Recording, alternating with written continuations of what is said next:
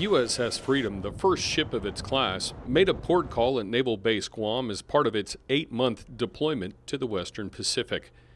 Freedom is a littoral combat ship designed to work in close to coastlines in areas too shallow for other Navy vessels to go. Now, the training that we've gone through has been quite extensive ashore in our synthetic trainers, as well as on board the ship outside of San Diego.